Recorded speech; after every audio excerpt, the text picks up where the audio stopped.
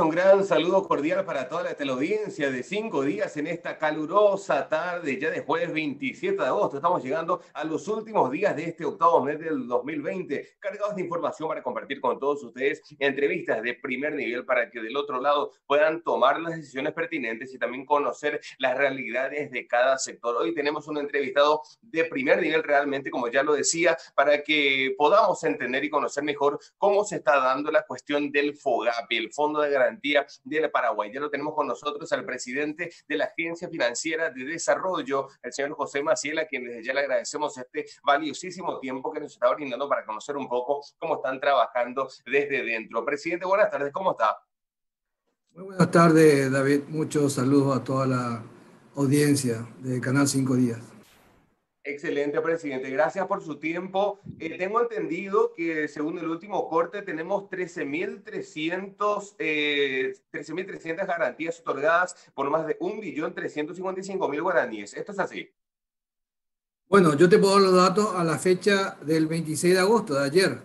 Perfecto. Son 13.501 garantías por un total de 1.375.000 millones de guaraníes en garantías emitidas. Esto equivale aproximadamente a unos 200 millones de dólares en garantías emitidas que están cubriendo aproximadamente 2 billones de guaraníes en crédito, que son más o menos unos 280 millones de dólares, perdón. O sea que creo que tenemos una muy buena cantidad. Si nosotros nos fijamos, el 49% es para microempresas, el 34% para pequeñas empresas. O sea, las empresas más pequeñas están llevando más o menos el 83% de todas las garantías otorgadas. Presidente, ¿cómo está sintiendo la experiencia del FOGAPY, la interacción con las entidades financieras hasta el momento? ¿Cuál es el retorno que está recibiendo desde su puesto? Bueno, en primer lugar, quiero decir que el FOGAPY empezó a implementarse en abril de este año. Son nada más que 5 meses que estamos operando. En un principio fue un periodo más bien de adaptación, pero luego ya empezó esto a ser mucho más dinámico. Si miramos, por ejemplo, los números del mes de mayo, teníamos unas 1.600 garantías. En junio teníamos unas 3.500 más o menos, y luego ya en julio 4.500, y fue a poco subiendo. Lo que estamos viendo ahora, el fenómeno que vemos ahora es que se está volviendo un poco más lenta, digamos, la adjudicación de las garantías. En este mes de agosto particularmente estamos en un 50% menos en cuanto al ritmo de colocación de lo que teníamos en el mes pasado o antepasado. Y luego de hacer unas consultas con las entidades financieras para ver qué es lo que está pasando, la respuesta que tenemos en primer lugar es que las solicitudes que tenían ellos pendientes son las primeras que salieron. Tenían, digamos, un grupo importante allí que no estaban siendo otorgadas, y ahora con las garantías ya fueron otorgadas. Y ahora ya tienen menos solicitudes, o tal vez no menos solicitudes, pero menos carpetas, digamos, para estudiar. Segundo, que con este tema de la pandemia todos estamos sufriendo, ¿no? Hay muchas agencias de las entidades bancarias que están cerradas o que están con personal disminuido. Entonces, eso hace que las solicitudes las carpetas no sean presentadas, o que las solicitudes no sean tratadas como deberían ser. Y bueno, normalmente el mes de agosto es un mes más o menos de transición. A partir de septiembre vuelven otra vez a haber nuevas solicitudes, sobre todo con la reactivación de lo que es agricultura, ganadería, agricultura sobre todo, y todos los negocios conexos que van con esa actividad. Entonces esperamos que a partir del mes de septiembre esto vuelve a aumentar en cuanto al ritmo de otorgamiento de garantías. Presidente, sabemos que estamos llegando cerca del 60% ya de ejecución de estas garantías. Tendríamos un cupo total de 500 millones en promedio. ¿Hasta cuándo podríamos garantizar el otorgamiento de este respaldo financiero, de esta espalda financiera, mejor dicho. ¿Y qué pasa después? Bueno, los recursos, los derechos de garantía asignados a unas 39 entidades que operan con la AFD, suma más o menos unos 2.600.000 millones de guaraníes. Estamos, como bien dijiste, en un 58% aproximadamente. Y dependiendo del ritmo de colocación que tengamos en estos meses, tendríamos suficientes recursos como para atender las solicitudes durante los próximos 3 o 4 meses. También incorporamos ahora a un nuevo grupo de beneficiarios. Esto estaba destinado a empresas, a microempresas, a pequeñas empresas, medianas empresas y empresas intermedias, además de cuentapropistas y profesionales independientes. El monto de facturación máximo aceptado hasta este momento es de 15.000 millones de guaraníes por año de facturación. O sea, ese es el tamaño máximo que hoy día está atendiendo el FOGAPY. Creemos que con la implementación del 90% para garantías, de cobertura, perdón dicho, para las microempresas y el aumento también de hasta el 80% para las pequeñas, esto podría tener un pequeño incremento en cuanto a la concesión. Hasta ahora no lo estamos viendo realmente, pero bueno, creemos que esto posiblemente tiene un tiempo a lo mejor de ajuste y que más adelante veríamos el resultado. Pero además de eso, quiero resaltar que a partir del 1 de septiembre, del próximo martes, se van a incorporar como sujetos de garantía del FOGAPY las empresas más grandes, aquellas que facturan entre 15.000 y 70.000 millones de guaraníes al año, pero que su actividad principal esté concentrada en las áreas de hotelería, turismo, eventos y gastronomía. Estamos limitando a ese grupo por ahora porque los recursos que tenemos son escasos. Mientras no tengamos una mayor capitalización, no podemos abrir a las otras empresas. Pero bueno, por lo menos ya hay un monto asignado para este grupo específico que te mencioné, que son más o menos 350.000 millones de guaraníes en uso de derechos de garantía. Con estos 350.000 en garantías se podrá cubrir créditos hasta 500.000 millones, porque la cobertura para este segmento va a ser del 70%. Entonces creemos que esto puede dar un alivio a aquellas empresas, sobre todo las que están en estos servicios que te mencioné y que están teniendo dificultades ahora con el aislamiento para protegernos de la pandemia. Entonces, usted dice que podríamos llegar hasta fin de año con este respaldo. ¿Qué pasa después, presidente? O sea, FOGAPY llega a su cupo de los 500 millones y luego ya se verán otros instrumentos o se verá una manera de volver a otorgarle oxígeno al FOGAPY. Lo que nosotros estamos viendo ahora mismo, es la posibilidad de incrementar los recursos del FOGAPY reasignando recursos que fueron asignados a un fideicomiso, que le llamamos FISALCO, Fideicomiso para Pago de Salario y Capital Operativo, que está siendo administrado también por la AFD y que es para atender también a este sector de micro, pequeñas y medianas empresas, y que a través de cooperativas y de casas de crédito. Y también hay una porción que estaba para ser destinada a otorgar garantías a los títulos que se puedan emitir en la bolsa de valores. Pero una parte de estos recursos no se está utilizando, no vemos que haya, digamos, mucho avance en cuanto a su uso. Entonces vamos a reasignar unos 200.000 millones de guaraníes del fideicomiso al FOGAPY. Son más o menos unos 30 millones de dólares. Estamos esperando el decreto del Poder Ejecutivo para poder realizar, digamos, esta transferencia de recursos, y creo que eso en este mes de septiembre ya va a ser factible. Con esos recursos podríamos incrementar los derechos de garantía, el uso de garantía, por unos 100, 120 millones de dólares adicionales. Este instrumento de fideicomiso de FISALCO que menciona el presidente no se está ejecutando hasta el momento, por eso van a, digamos, absorber de ahí esos recursos. No, se está ejecutando. Hay dos porciones, digamos, dentro del fideicomiso. El fideicomiso creo que es por 712.000 millones de guaraníes. de los cuales 592.000 millones es para otorgar créditos a través de unas 60 cooperativas y unas 15 casas de crédito.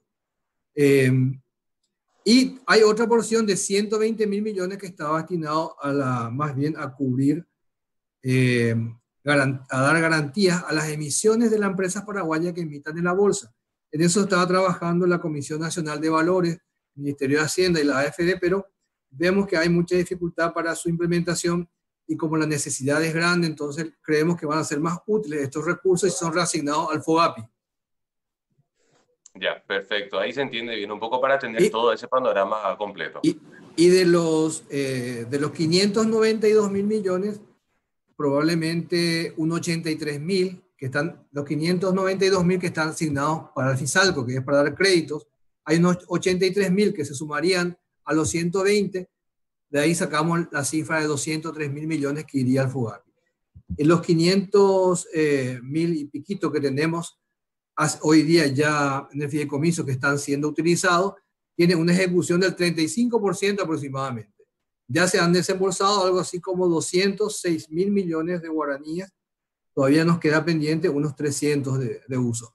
Eso también tiene un plazo hasta el 30 de noviembre para usar. Y según las estimaciones que tenemos y las conversaciones que tenemos con las cooperativas y las casas de crédito, todas van a utilizar estos recursos para esa fecha. Ya, excelente. Presidente, ahora, ¿qué pasa con los nuevos jugadores dentro de la cancha? Hoteles, restaurantes, empresas del sector turismo. ¿Ellos van a regirse por otros requisitos un poco más severos al momento de acceder a los créditos o, digamos, todos serán medidos igualmente por la misma vara? No, realmente en cuanto a la concesión de créditos para estas entidades, las reglas son las mismas. Las normativas están dictadas por la Superintendencia de Bancos, que como consecuencia de esta pandemia justamente relajó un poco algunas de las normas de supervisión y las normas para otorgar los créditos. Pero en cuanto al uso de las garantías, van a ser las mismas que tienen, porque hay una línea. El FOGAPY es administrado por la Agencia Financiera de Desarrollo, pero es una entidad autónoma, autárquica, jurídicamente independiente. Y el FOGAPY lo que hizo fue establecer una línea de garantía especial para emergencia económica, por este monto que te comenté antes, 2.500 millones más o menos, 2.500.000 millones. Y dentro de esa línea se incorporan este grupo de empresas que recién mencionaste, las que están en los servicios de hotelería, gastronomía, turismo, eventos. Y las reglas serían las mismas. O sea, lo que la entidad financiera tiene que hacer es evaluar el pedido, la solicitud de cada una de estas entidades y si decide darle el crédito, le otorga la garantía. Esta garantía es automática, o sea, hay un sistema del Fondo de Garantía, le llamamos sistema SFG Web.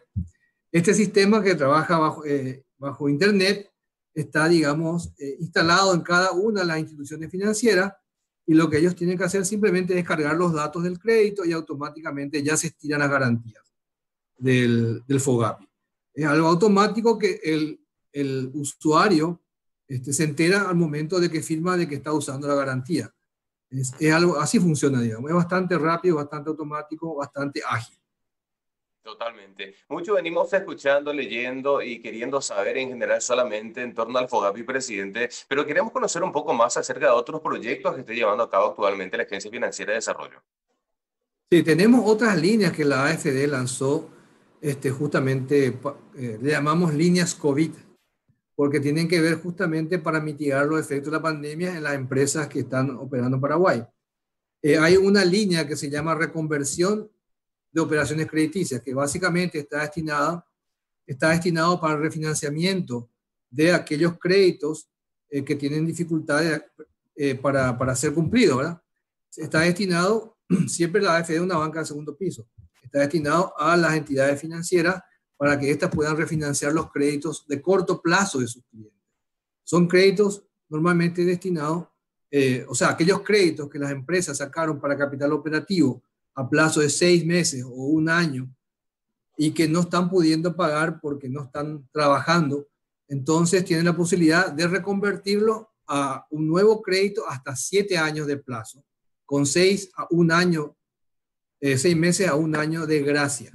Entonces, esta línea está siendo muy utilizada, tenemos algo así como 435.000 millones ya otorgados bajo esta línea, de los 800 que pusimos a disposición.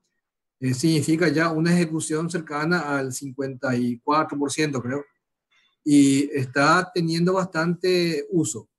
Otra línea que también se lanzó para apoyar, digamos, a las empresas, la llamamos pro-reactivación, y que es para darle liquidez a las entidades financieras para que éstas a su vez puedan otorgar nuevos préstamos a sus clientes, o puedan también reestructurar si hace falta nuevos créditos.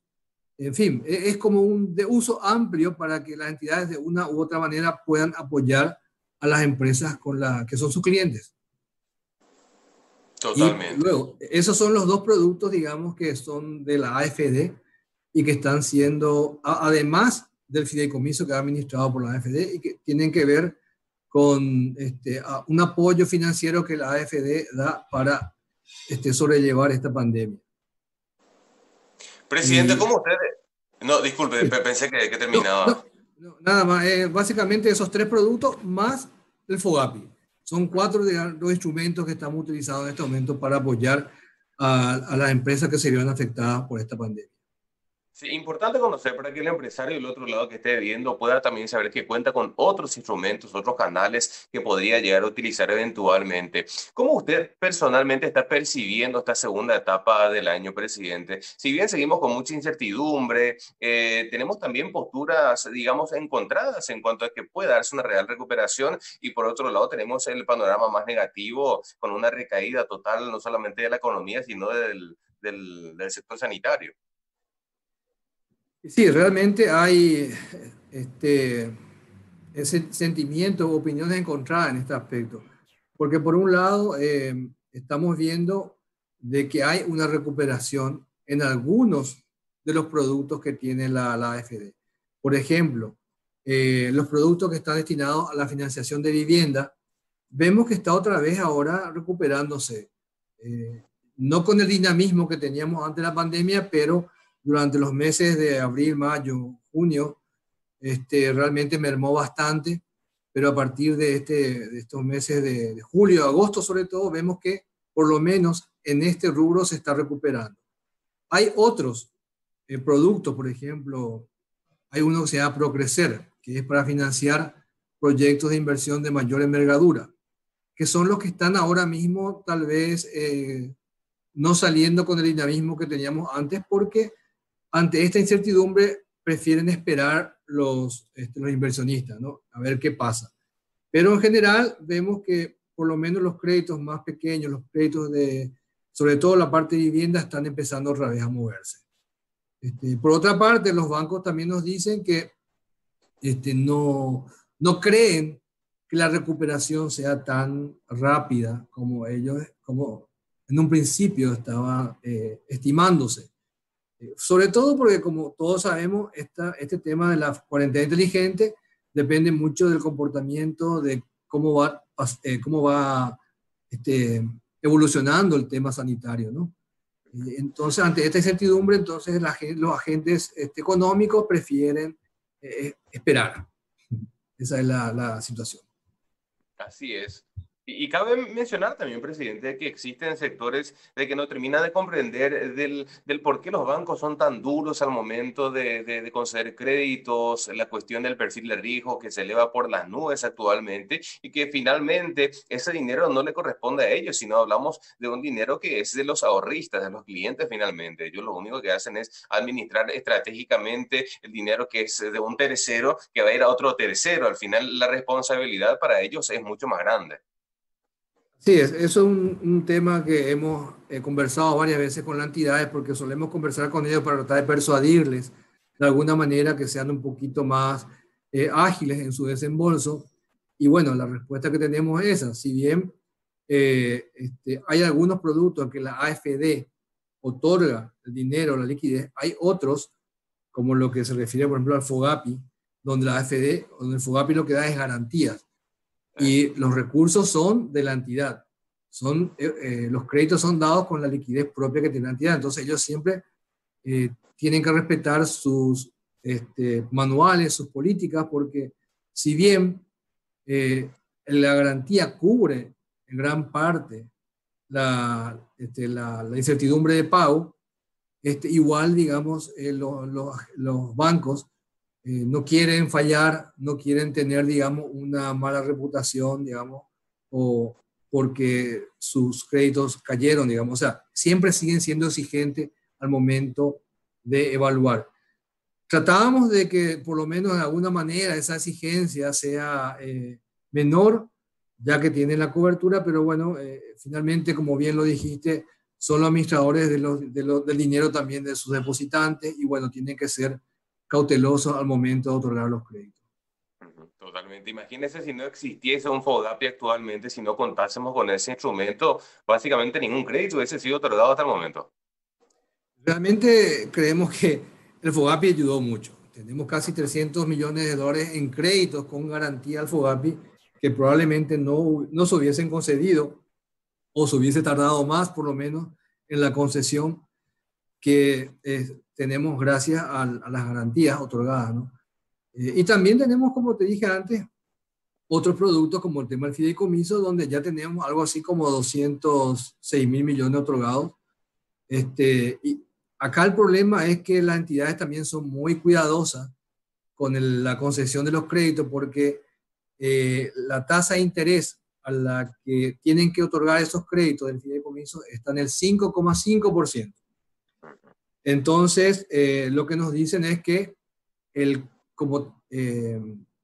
costo, digamos, de ellos, el costo administrativo de otorgar créditos, más la mora que pueda tener normalmente el segmento, a veces ya supera ese 5,5%. Entonces, estarían dando a pérdida. Por eso es que también son muy cautelosos al momento de otorgar los créditos. No es que salen en forma masiva. Pero bueno, estamos haciendo todo lo posible, siempre hacemos consultas, seguimientos, hacemos charlas también, aprovechando que tenemos el instrumento, el tema del Zoom, el tema de Jueves, Teams, etcétera, todos estos instrumentos virtuales, nos reunimos con los gremios para explicarles, y no solamente con los gremios, también con las empresas que son los socios de esos gremios, para darle una clara explicación de cómo funciona la AFD, de cómo ellos deben acceder a los créditos, qué tienen que presentar, en fin, contarle un poco cuáles son los productos que tenemos para que ellos al momento de solicitar al banco o a la entidad financiera de su elección tengan sobrado conocimiento sobre cómo funciona esto. Así es, importante estar informado y al tanto de cómo se va gestionando todo. Presidente, queremos agradecerle este tiempo que nos brindó muy, muy valioso. Creo que dilucidamos bastantes dudas y estamos conociendo un poco más a profundidad de este trabajo que realiza la AFD constantemente. Como siempre digo, esperando que no sea la última entrevista, presidente.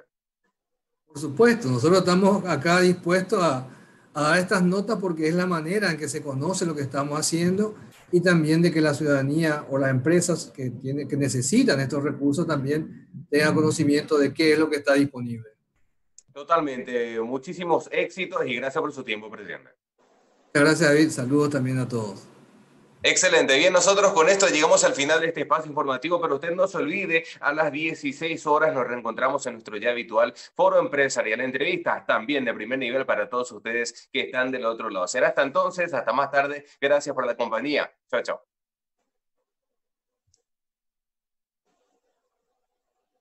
Ahí estamos. Gracias, presidente. Muy amable. Éxitos totales.